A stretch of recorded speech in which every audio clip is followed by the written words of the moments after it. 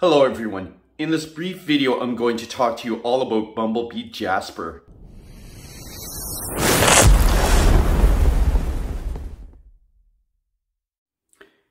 Here it is, Bumblebee Jasper in all its glory.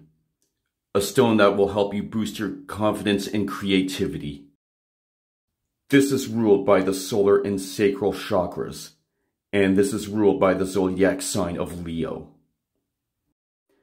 Bumblebee Jasper will boost one's ego and enable one to take on difficult tasks with ease.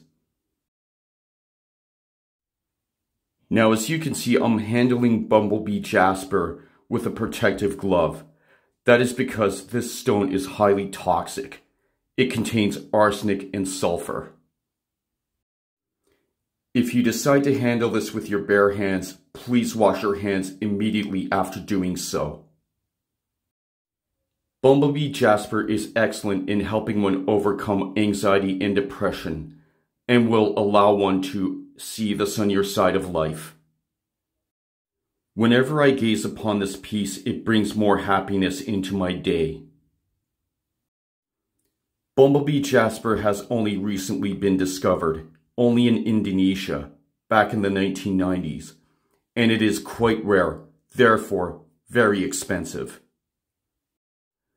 In spite of its name, Bumblebee Jasper is not really considered to be a jasper by geologists, since there are no traces of quartz inside of them.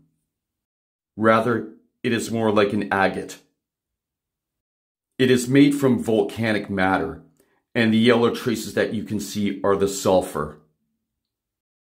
As with all other stones, Bumblebee Jasper comes in many shapes and sizes, and is sold at many metaphysical shops throughout the world.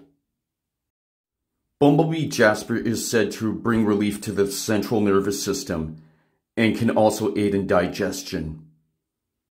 It is a stone of adventure, enabling one to push to the outer limits of their comfort zone. It brings more passion and drive into one's life. It eliminates irrational fears and puts one's mind at ease.